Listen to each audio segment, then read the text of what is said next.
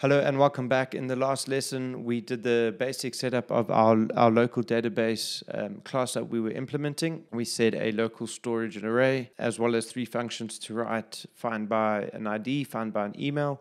We wired that database class into the user model, and we did a quick test in Postman to see if it's all wired up correctly. And so having wired that up correctly, we can now get started by implementing the functionality for our methods on our class. Let's get started by removing that console log from the previous lesson, and let's get started by writing our functionality for this write function. So the first thing I want to do is a conditional check here, and I wanted to make sure that we actually have data that's being passed in. So we can just do a simple conditional check to see if data is true.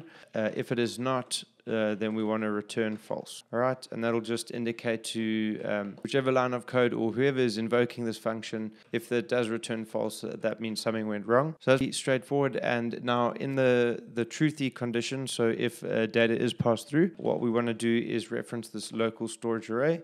And then we want to just do a simple push. We'll push this data into the array. Step here, we want to return back to whoever or whichever line of code is invoking this function. And so basically what I'm doing here is everything went well. We'll just return the data back, and that gives us a truthy value. If something went wrong, i.e. there is no data being passed, it'll return false.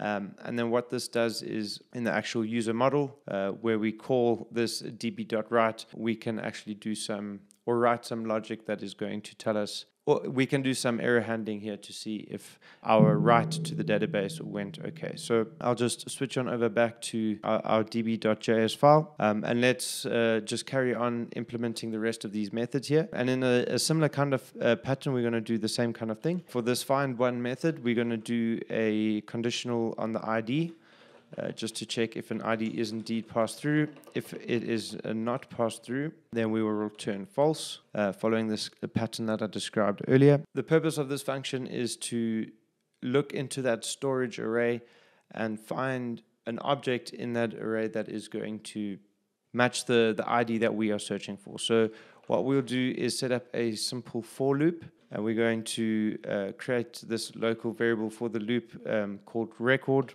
We'll say let record of this local storage. And then so in this for loop, we'll get, in each iteration, we'll get a reference to each item in that array. And then we'll do a simple check, a conditional here, and we'll say if record.id is triple equal to the ID that we're actually searching for, then we'll return this specific iteration of this record. Cool, so pretty straightforward. That's just going to help us find a specific object by ID. All right, and lastly, we will implement this find by email function. And for this last one, we're going to do something slightly different. And so what I'm going to do is we'll set up our conditional check here for email, and we're going to do something slightly differently here. Above the conditional check, let's just set a local scope variable here called user, and we'll just assign this to a default value of false. And then the idea here is we're going to set this value to false, saying that we actually don't have a user until we loop through everything, and we'll say let record of this local storage like we did above, and we'll loop through that local storage array. We'll do a conditional, and we'll say if record.email is equal to the email that is being passed through. Then we'll assign the value of a user to record. And so if there is a positive match here, then user will have a value. And then once we break out of this for loop, we can simply return user. And then in this case, we will have successfully if the search was successful, we'll have a value for user, we'll return that. Otherwise, it'll just return that default value of false that we set here. So just a slightly different pattern. So now that we have these methods implemented, we can then start using them, and we can finally start moving on to the important part of this course, which is actually implementing the local passport strategy. So we've got all the moving parts that we need to do that. And so I'll see you on over in the next one where we'll get started on that.